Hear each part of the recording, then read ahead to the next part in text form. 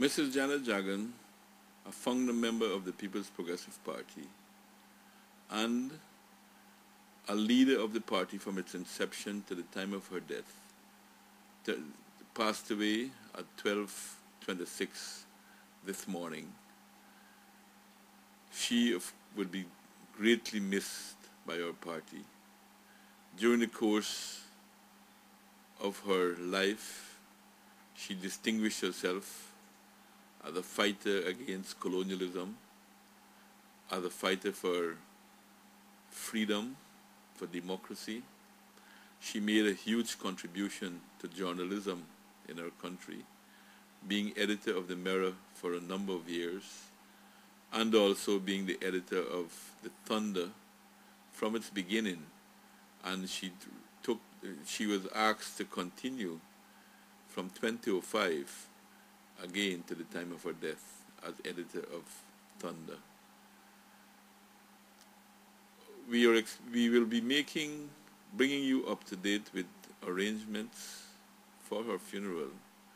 The Central Committee of the PPP will be meeting this morning, and we are expecting her daughter, Nadira Jagan Brancier, to be coming into the country soon so that we can finalize arrangements for the funeral. President Jagdeo is cutting short his visit to return home on this most sad occasion.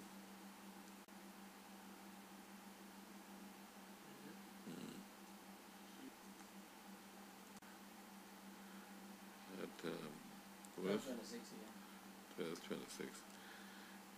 What am I going to say with you? She was the leader of the party.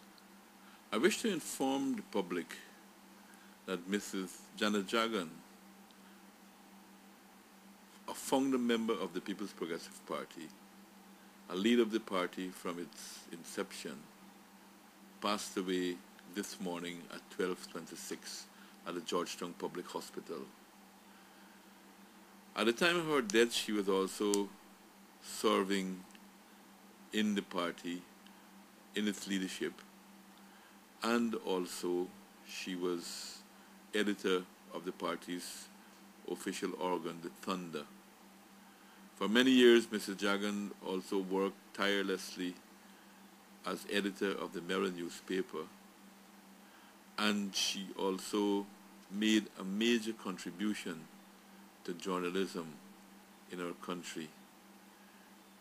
Right down to the end of her life, she was still writing articles for the Mirror to express her views, the views of the party, on very important local and international subjects. Mr. Jagan also served our country in many capacities.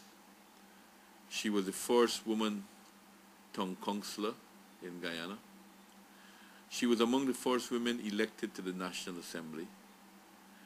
She was the first woman deputy speaker in the world.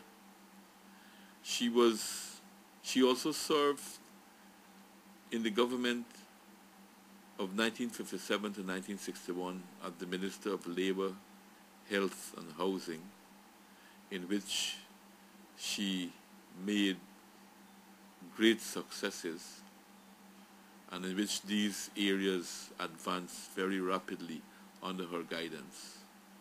She also, in the 1964, in a short period of the 1961-64 PPP government, she also served as Minister of Home Affairs. Mrs. Jagan constantly worked to improve the party and was one of the titans of our movement. After the 1992, she continued to work in the party and in the newspaper. And finally, she became Prime Minister early in 1997 after the passing of Dr. Jagan, and President of the Republic after the elections of 1997. She lived a full life. She made a major contribution to Guyana. the country that she loved as her own. She worked every day tirelessly to improve the quality of people's life. She will be greatly missed, and her contribution to the party would always be remembered. Indeed, the party stands as a monument to the struggles that she carried out throughout her life.